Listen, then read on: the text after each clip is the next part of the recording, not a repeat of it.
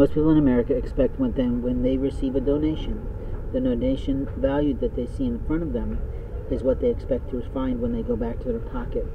Today I received a $5 donation from a child. His mother was standing right there, and I spent a little time talking to the fellow. I showed him a little bit about pictographs in Japanese, which showing the difference between a tree and woods and forest and how easy it is to understand Japanese. At the same time, I played the mother with the characters of Japan so that she could maybe learn a little bit of words for her son. She explained that he was shy. What I'm curious about is whether or not she was practicing a form of child abuse, in which she provided me the $5. I did fold it and put it in my pocket at the Lord's discretion. But when I went to go shopping, it ended up being $20. I don't like the fact that people like to play mind manipulative games.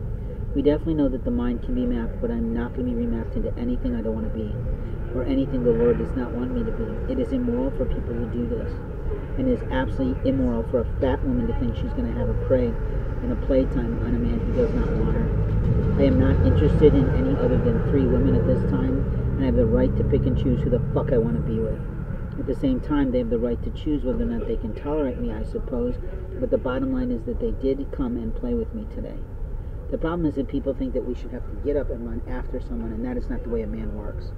Once a man has made his statement, it's a girl's job to come and speak with him like a mature woman and have the conversation.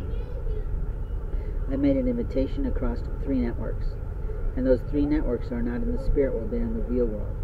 And the real world of men is not a stupid little game, and it's not something to be played with by other people. What we know is that women can be manipulated in the mind. What we know is men can be manipulated all the time. What we know is that there are people who practice all kinds of illustrative science.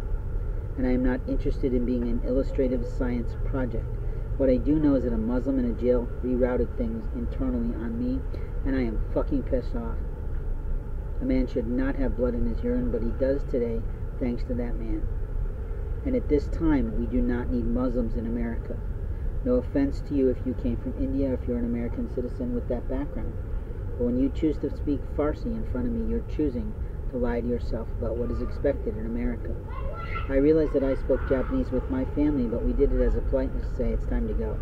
We did not ever do it in a way unless we were in a room fighting for our son's rights to be offensive to anyone. I did find that the girl who was translating for the other side was not as good as me, and was not interested in translating the emotionality of the parent, despite the fact that she had communicated all that before time. Now let's be real. This is America, and we have to put a stop to the illustrative sciences that think you have the right to commandeer a body, ruin a life, and destroy a person's rights. You may not play me, you may not interfere with me, you may not do things to me, but I do have interests in several women, and one of them is someone who's a relatively new author, who's gotten some accolades, but her content is spiraling out of control. And I can fix that for her in a matter of seconds. But people have to be willing to give people a chance. No matter what a person looks like, no matter what a person feels like, no matter what a person talks about, what they talk about in one moment of time for their business is not what they're going to talk about the next moment. Because all clients are different. All clients have different needs. All clients are different in their souls.